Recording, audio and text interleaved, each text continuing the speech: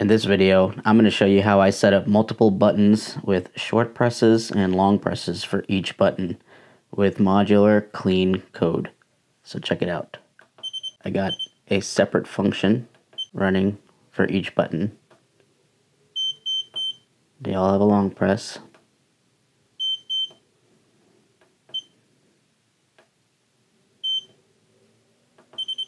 So as you can see, the short press does a faster beep and flashes faster. And I just have these hooked up to, I think, D3, D4, and D5.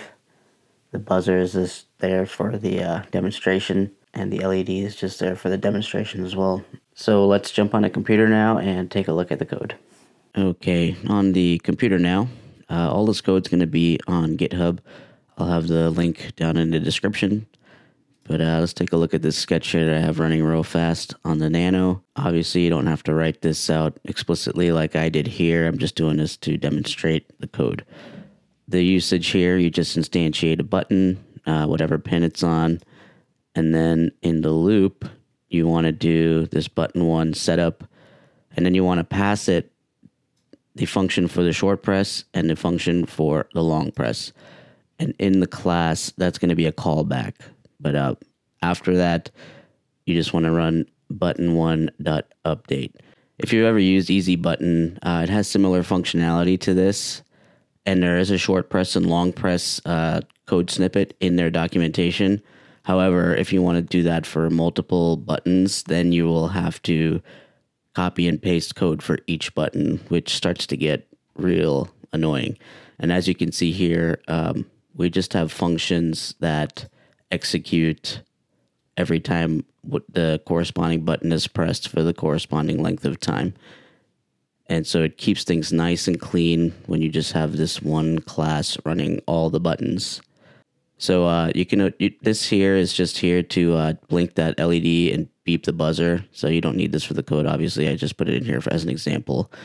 I'll include this sketch as well so that you can copy and paste the class if you don't want to install the My Button library, which, I mean, I recommend doing that because it makes it even cleaner, because then you can just include the library and delete this whole thing. But just taking a quick look at what the class is doing. It's instantiating an Easy Button. So this class actually requires you to download Easy Button. You just go to the library, type in Easy Button right here. And as you can see, I have 1.0.4 installed. Not sure if they're going to change this much. I think this has probably been 1.0.4 for quite some time. It's a really simple library. Don't really need to change it, I don't think. But if it ever changes in the future and you use this code and it doesn't work, that's probably why. Install the older version. But anyway, you come in here. This section here is just for those callbacks for the functions to run once you instantiate each button. And then you down here in the code, this is for the setup, this is for the update, and in the update here is where it does the short press logic and the long press logic. So as you can see here, there's a pointer to those functions in the logic, and that's how that works. So like I said a second ago, if we were to comment this out, just comment that.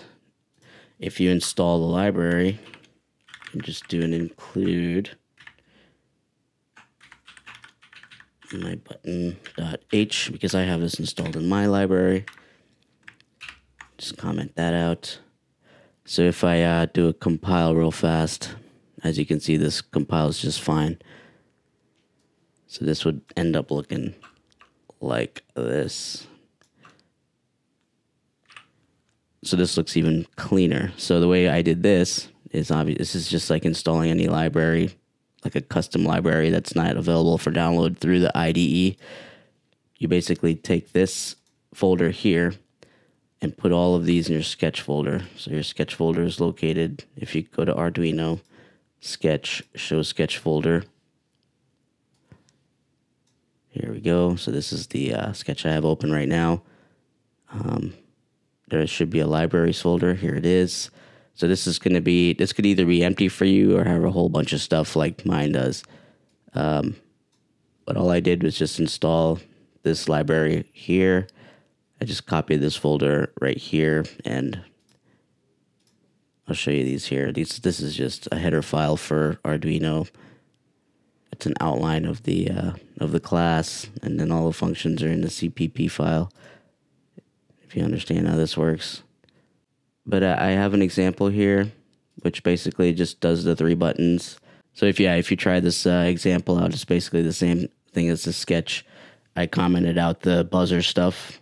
You can add a buzzer if you want to hear beeps, but you can play with this with just the LED built in. You'll see the LED flash once, twice, 3 times, and then short and longer presses. This is milliseconds. So you can play with all that. So yeah, I actually end up using this in pretty much all my sketches when I have more than one button, because I like to do short presses and long presses. Like if you have it at display, it makes adding menus and navigating through menus so much easier. So yeah, that's just a real quick one going over this class. Feel free to download it, play with the code, do whatever you want, and I'll see you in the next one. Thanks for watching.